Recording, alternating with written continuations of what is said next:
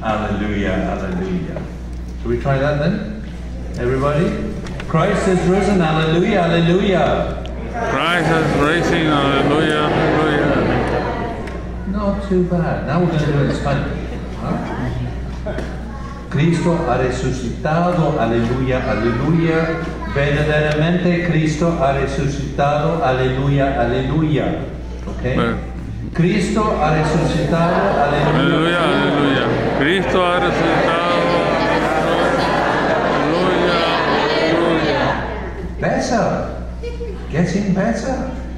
Poquito mejor que en inglés, eh? Now,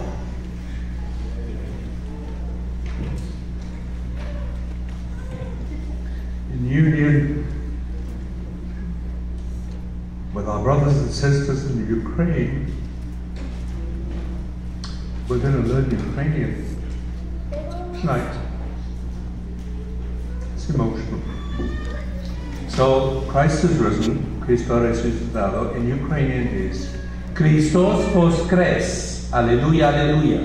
Everybody close? Christos voskres, Aleluya, Aleluya. And the response in Ukrainian is Christos voistinu voskres, Aleluya, Aleluya. Christos voskres, Aleluya, Aleluya.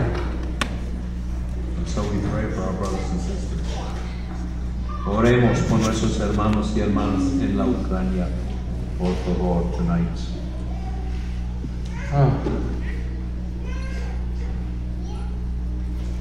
In the Gospel we heard a very good question which we must answer ourselves. Why look among the dead for one who is alive? ¿Por qué buscan entre los muertos por el que está vivo? Christ is risen. We've just said that. Cristo ha resucitado. Aleluya, aleluya. Christos voskres. Aleluya, aleluya. Christ is not dead.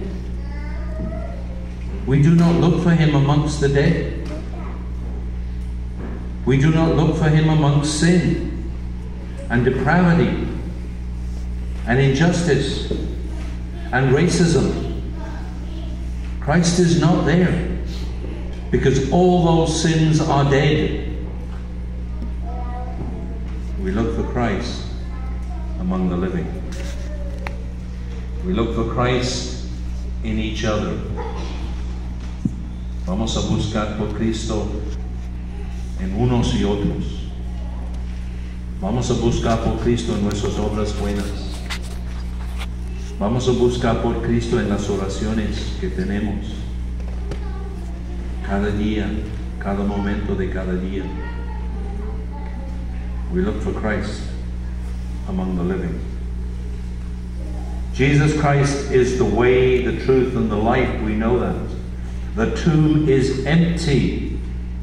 Vacía es la tumba. Porque Cristo ha resucitado. Christ has risen. And we have the testimony of Mary Magdalene. We have the testimony of St. Peter. We have the testimony of many, many, many saints down through the ages. And so tonight, we resolve to be people of integrity, courage, and enthusiasm in our Catholic faith. Integrity, that we know our faith and we live it. Courage, that even though the world out there says, well, I won't say what the world out there says, but what they say about our church, we have the courage to live our faith. And despite whatever's going on in the world, we have enthusiasm. Enthusiasm to be Catholic, like these 4 young people who are joining our church tonight and receiving the sacraments of baptism and confirmation and Holy Communion for the first time ever.